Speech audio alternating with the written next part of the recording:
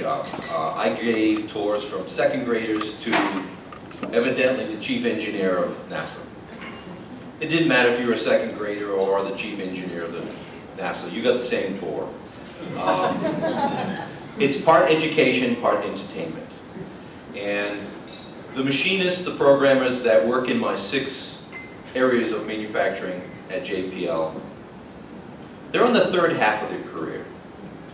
Mathematically doesn't work out, but they have worked wherever they were, and they realized that they were a little different. They always stood out as being the best at what they were doing, who also had that same calling. I'd like to work for NASA. Working for me was difficult. Working for NASA was more difficult. I would typically hire somewhere between 20 and 40 interns, and out of that I picked maybe 1 or 2. So it was really the best of the best. JPL stands out a little bit different from the other 9 centers. Clearly they all have a center at the end, and JPL has a laboratory at the end. What we do is we design, we build, we test, we fly. Sometimes we don't always test, like as in Curiosity. We didn't get a chance to test the sky crane, we just went by seat of the pants. Times it works out. But NASA was transforming from a management phase where for the last 2.5 decades they managed the space shuttle program. They designed it in the 70s, they outsourced it, it got made, but for the most part there was very little R&TD, research and technology development. It was managing the space station, managing the shuttle fleet. And some strange reason I gave one of my second grade tours to the chief engineer at NASA, and this class was being developed by Ohio State University, and it lacked the NASA side of the class, or the argument. And you can teach someone how to drive by a book, but they are probably going to be a very bad driver. So you can get book smart, but to become a good designer, to become a good engineer, you have to design, you have to engineer. So with this, we probably see very few WPI engineers at my classes because it's about the design for manufacturability. It's been around for a long time. When WPI started in 1865, you didn't need a DFM class. You spent time in the shop. You made things. You got your engineering degree by being a road scholar, R-O-A-D. You spent time on the road, you built things. I like to talk a little bit about tolerance. Now, if you're ever in LA and you're traveling along Route 10 and you're heading to Santa Monica, don't make the mistake I did. There's a Museum of Tolerance. It's the wrong one. I went in looking for machines. But the professor that I teach this class with from Ohio State University likes to call Eli Whitney a fraud. I removed that from the slide. He tried to do something that needed to be done, interchangeability. The question is, when do we need to change things out? If you're making a ground spoiler for a 737 airplane that is 10,000 plus, you probably want to be able to take that ground spoiler off, put another one on, not have to worry about shimming or fitting it. That's real important. When you're building a revolver, interchangeability and tolerancing is real important. He sold Congress on the idea of quickly building rifles. He custom hand fit them like a watchmaker. He went to Congress, he took them out of a bucket and put them together and said, look, this is what you want. Got the contract, but he hand fit those. The problem was that technology had not reached the area of development to be able to produce parts with a tolerance level of interchangeability. We've come a long way, baby. So they asked me to spread the word around NASA and try to make, and I coined this phrase, I stole it, to make a rocket scientist a better rocket scientist. Because the majority of brilliant people that work for NASA are not good with their hands.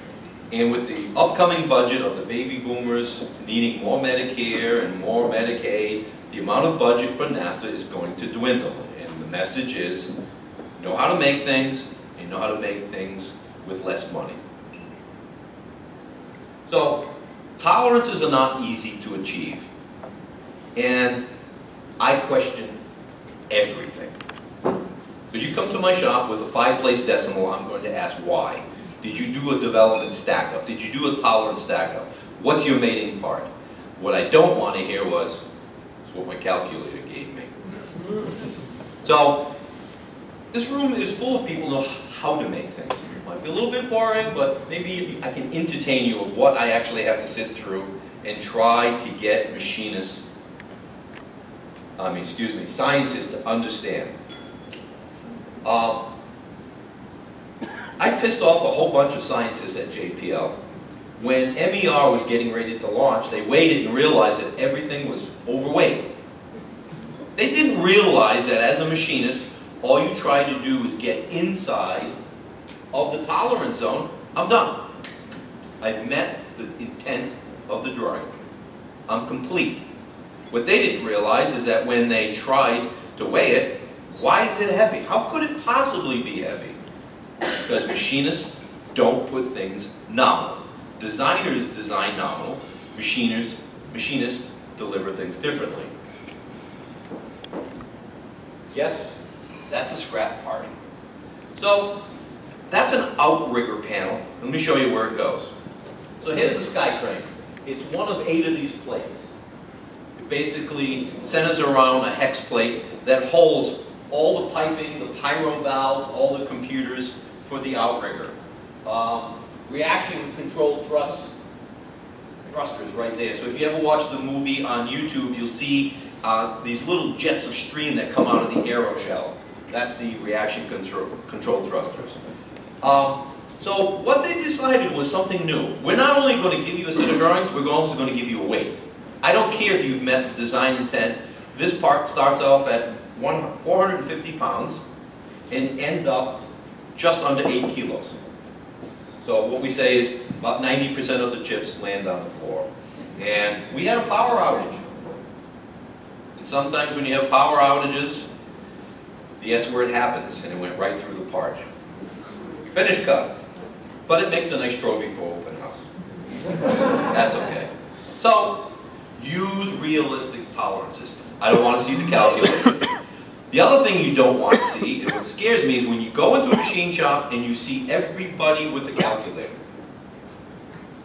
Because every time that machinist has to calculate or convert from metric to English, it's an opportunity for error. NASA loves to push metric.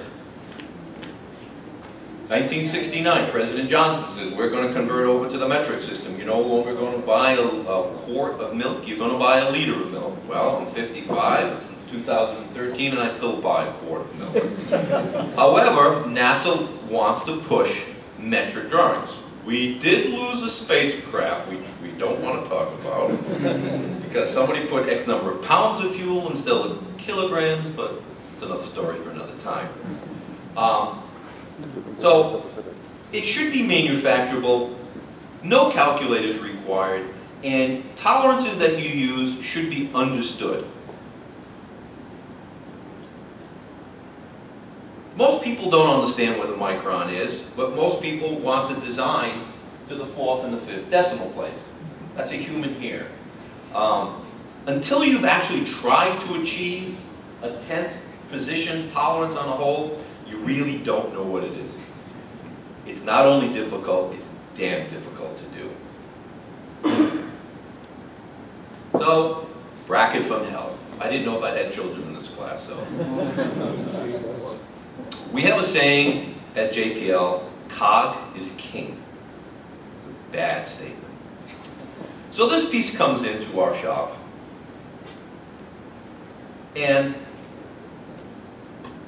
it looked like a piece of sheet metal. Sheet metal parts should have sheet metal tolerances. Then we started looking at this. The perpendicularity between this surface and the bottom surface was roughly the thickness of a piece of paper.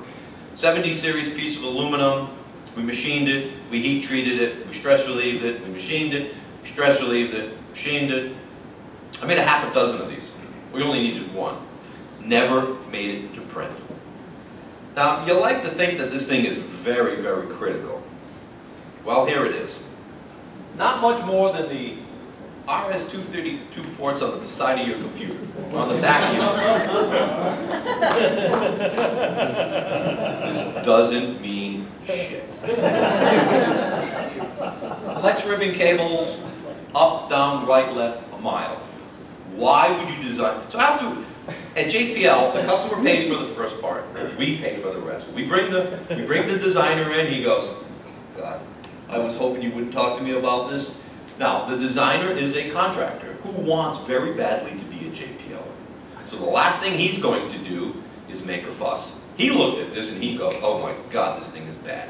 So we call in the cognizant engineer and he looked at this part and he goes, what's your problem? Instantly we knew we had the chip on the shoulder. We can't make this part. It's not possible to make those tolerances. And furthermore, we researched it, and it doesn't mean anything. It doesn't do anything. Let's roll this out of a couple of pieces of sheet metal and be done with it. No.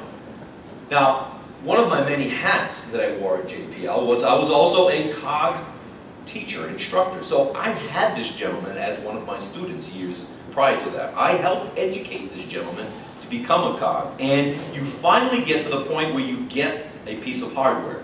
This was it. This was his piece of hardware. One, not an instrument, not the remote sensing mask. No, this bracket. And he says, it needs to be accurate so that it's done right. No mating parts to speak of. It's right here. Okay? It cost our taxpayer dollars, I'm sorry, about the price of a 6 Series BMW. Now, you could say, well, you didn't charge the customer. No, but I paid for it, and guess who paid my salary and my employee's salary? Went to his manager. Manager says, COG is king. I will not tell my manager to change his mind. But just look at the common sense side of it. No. Make the part for the drawing. This is a sad case. We lost the case. We ended up making it as close as we could get. It was eventually a use as is, and we moved on. Here's another one. Realistic surface finish callouts. Most people don't understand what a 32 finish, 16 finish, etc. You can get a really fine finish on a lathe. It's good at making fine finishes. But don't take a round part, put it on a milling machine, and expect to get really smooth finishes. It's a different process. This is the fart sniffer. This is the Harriet cell that measures methanol, but it also determines by the ions whether it's biological or geological. To me, this is one of the most critical instruments in MSL. We fell in love with this part. What's unique about this part? This part came into my shop at Rev C, and it left at double K. However, the untold story was, he says, listen, Richard, we're not done designing the part.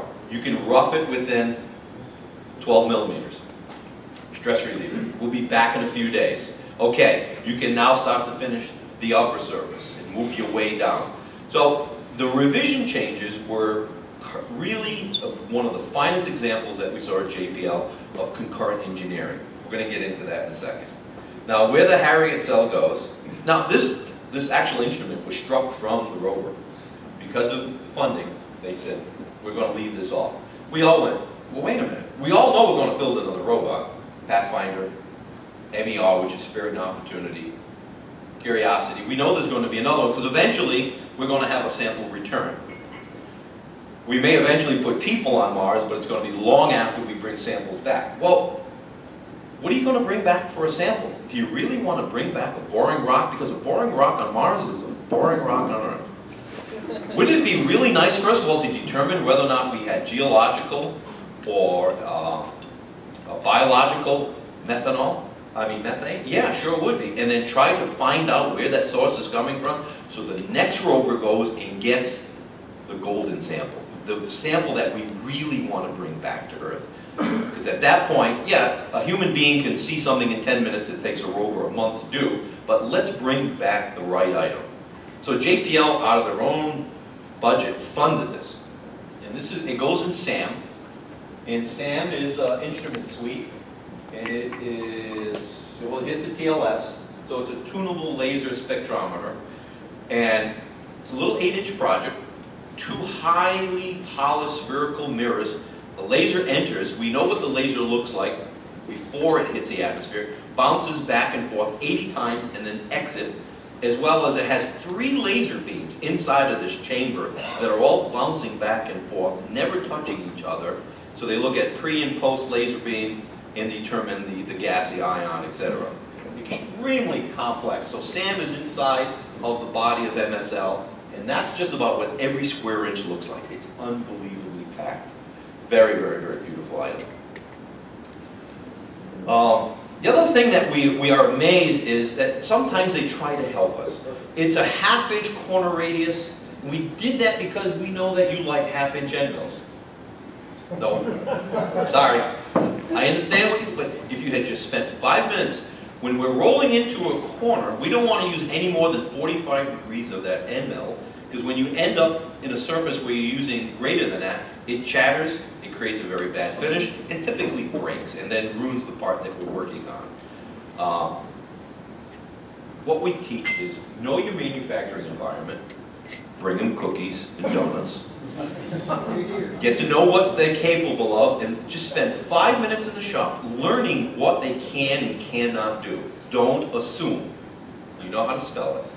Standard sizes. We would like you to go out, Richard, and buy 11/16 headstock. No. No. Back to the word. The world is, metric world is NASA. Go out and buy an 11mm piece of plate. No. No. You can buy 7/16 if you're really lucky. You're going to get 3/8 or 1/2 inch, and then we'll spend all that time machining it down to the 11mm when you really didn't need 11mm. Standard sizes. Really, really important. We also tell our scientists, don't ever purchase material for us. Don't do that. Allow us to determine the size that we need. Because super glue is only so good. You have to hold the part. And quite often we're going to need a little bit of extra material. Oh, but the material is expensive. You guys are laughing. You've seen this, right? This happens time and time again. Absolutely amazing. I use this slide for something slightly different. This is to talk about stress relieving and heat treating 300 series stainless steel. It really, as a submariner, clearly changes the corrosion resistance of it. Don't do it, but more importantly, the message here is that if you have to weld something, don't weld finished machined components and expect them to be aligned within 4 decimal places. Weld it, finish machine it. I can't, every week of my life at JPL, I got, yes, what? This piece is no good. What's wrong with it? It's out of tolerance. Oh yeah, well, I remember machining all those components together. Who welded it? We had a shop on the outside welded. They said they couldn't hold, 1,000. Of course you could. Weld it, finish machine it. Oh, I didn't know about that. Because this is typically how it's done. It's done in, we think we're a little bit smarter, but not everybody comes out of WPI.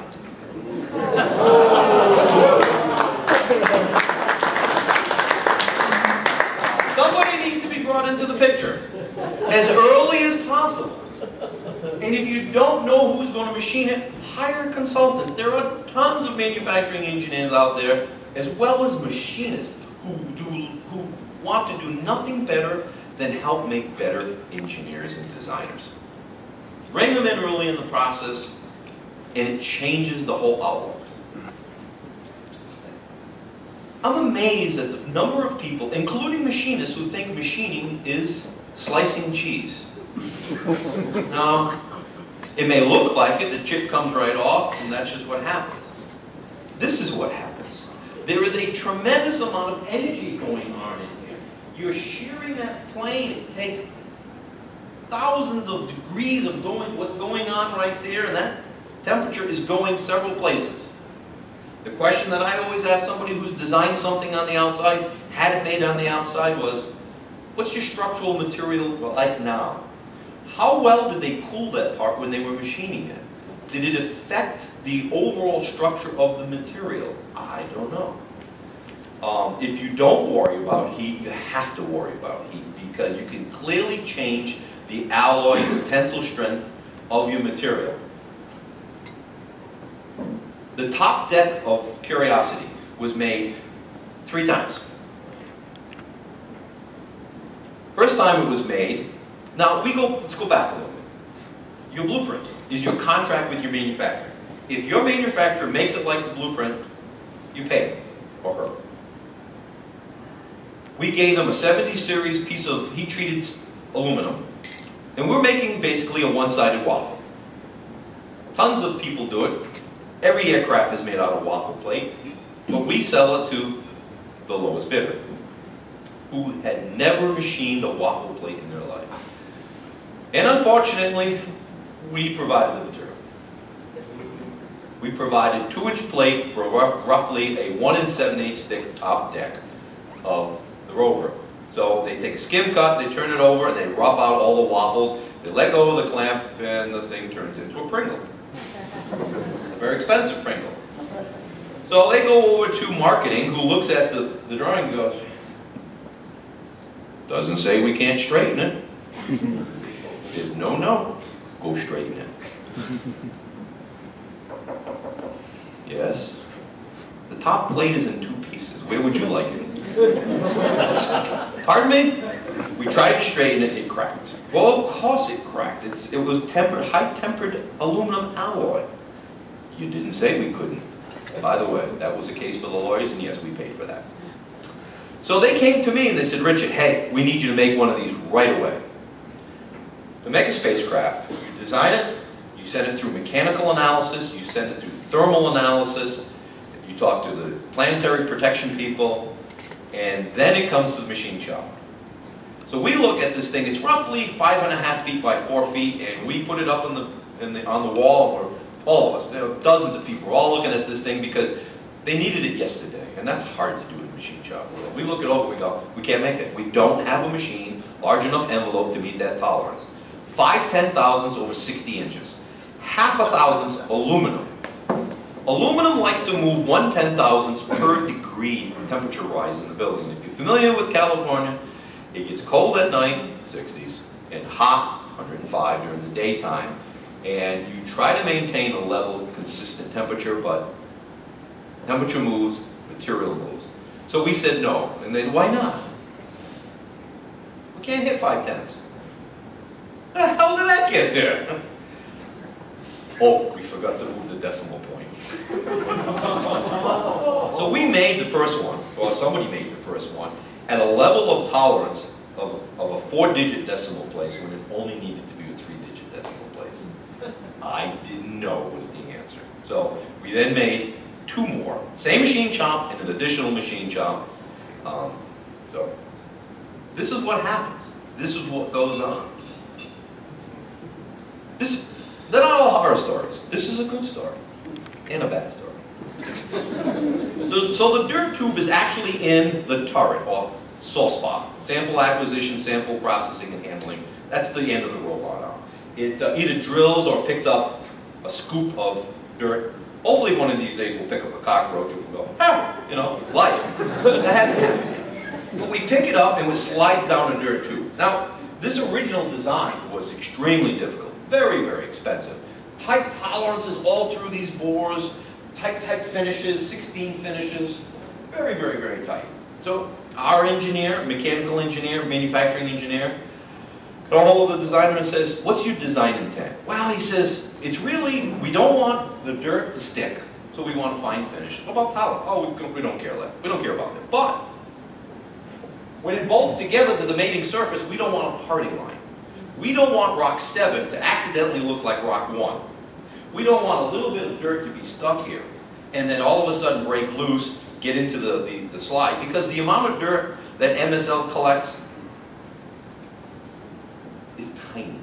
Take a toothpick, cut off about 1/4 of an inch of a piece, and that's about what we take into the slide. It's minute.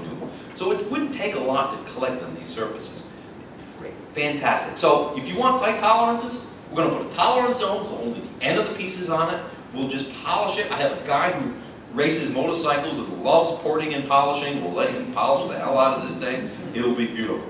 Worked fantastic, almost. What was missing? Well, first of all, you learn early on that if you bring a component to inspection that's full of burrs, full of oil, full of dirt, guaranteed that part will be rejected.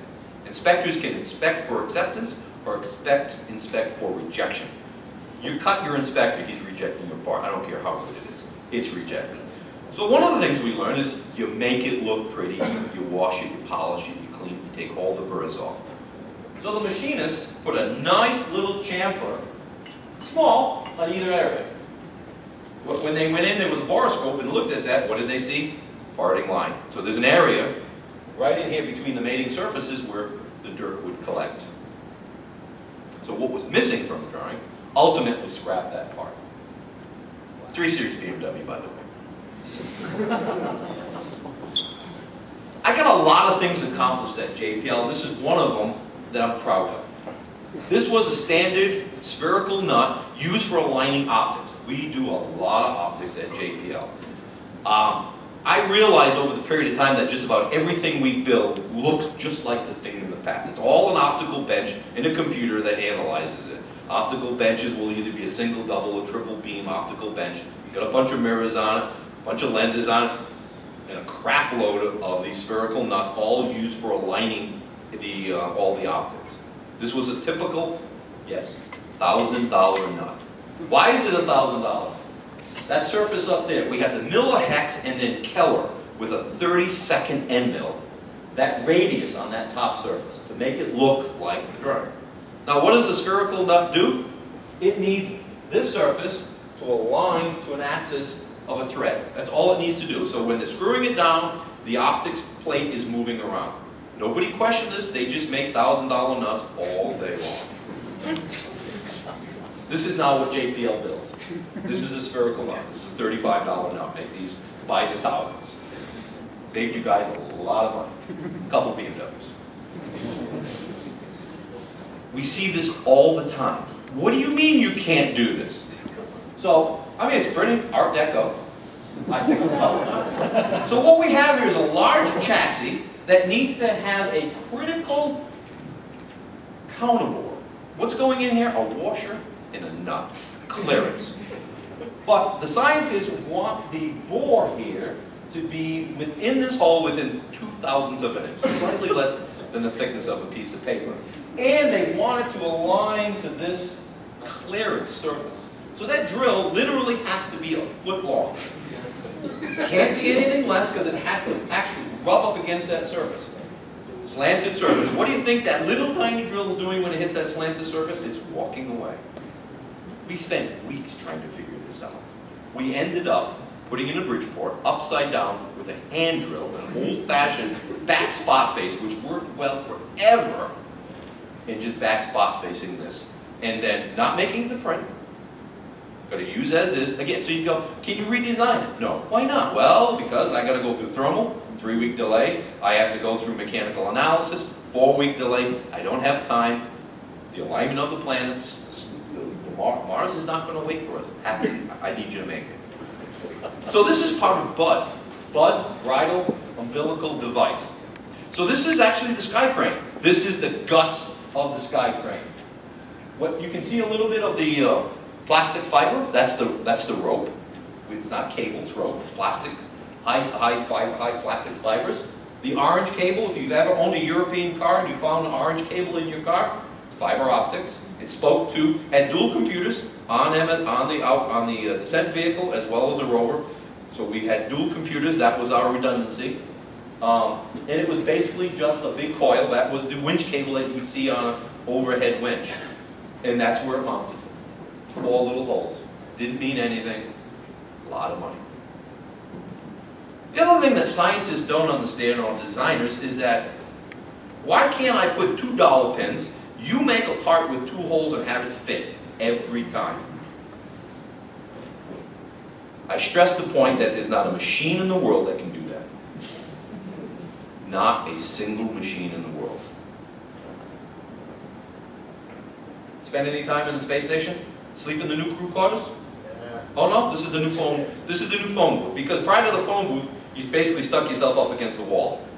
Now you have privacy. You got a nice little phone booth, air conditioning, you have a laptop. It's a great, it's a little bedroom, but literally it's the size. Most of you guys don't even know what a phone booth is. You're all but this was a master jig that assembled it. So the first time they went to go use this, they took all 4 of these plates, and they didn't fit. They had to hammer them on, because all you need is a few millionths of an inch apart, and hold size for size, they just don't fit. Bang them on. Well, how do you think you're going to get? No jacking screws. They put this thing together, they bonded it, never got the part off. They milled it off. Oops. This is how you do precision constraints. You do a hole in a slot or a diamond pin. This works well. No, I need accuracy. No, this is accurate. The part's not going to move. You only have 6 degrees of freedom and you don't need much. Really? No, really. It's nice to see these eyes open up in a design class. Cool, I didn't know that. Now, we have a term at NASA, it's called GD&T happy. Geometric dimensioning and tolerance is a great thing, and it really sucks. You can take a simple device, design it, that normally would take an inspector 5 or 6 minutes using standard tools to either accept or reject the part and be done with it. GD&T happy prints take a CMM 3 or 4 weeks to program, 3 or 4 weeks to inspect for something that didn't need it. Recent graduates of GD&T classes are usually GD&T happy. But this is a case where it really works out. Plus or minus 5 on a whole location gives you a square tolerance zone.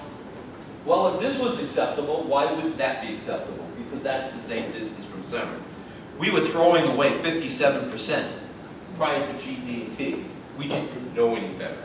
It's a great system that works. It's also a great system that can bite you in the tuchus. Know when to use it and know when not to use it. Clearly, if you hold the part this way, you get one dimension. You hold it this way, you get another dimension. We always stress datums should not be implied. Tell us how to hold the part, how to inspect the part, how to make the part. Bonus tolerances, maximum material conditions. You will make every machinist in the world extremely happy by putting that little circle with the amp. It is wonderful.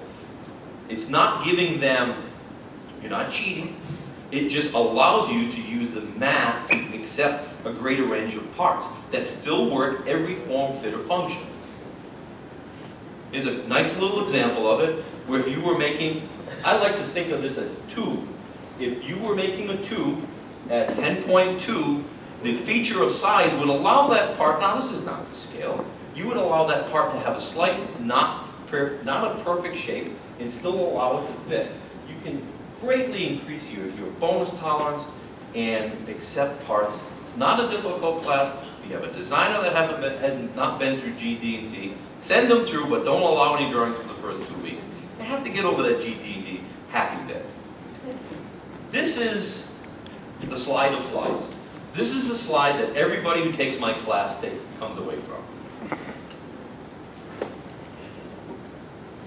We are asked to estimate parts, and this is how we estimate parts, and I have been in industry, General Dynamics, I've been in aerospace, and this is the basic example that marketing throws over to us. We look at it, plus or minus 5, 125 finish, that's the basis, that's our estimate. Now what we start looking for is, did you add tighter tolerance? The estimate just gets doubled, tripled, quadrupled, all the way, we're just increasing it. I thought everybody wanted to work for NASA. I mean, I clearly didn't. I didn't understand this. We would have to send parts out to machine shops, and we would give them drawings, and they go, no, thank you. What do you mean? This is going to be on curiosity. You can put this on your wall. We'll give you a poster. No, no, thank you. What do you mean, no, thank you? Listen, Richard, you guys come around once a decade with drawings that are near impossible to make. You're going to tell me to stop machining it halfway through. You're going to ask me to leave it on my machine for a few weeks while you roll a revision. No, thank you. I said, well,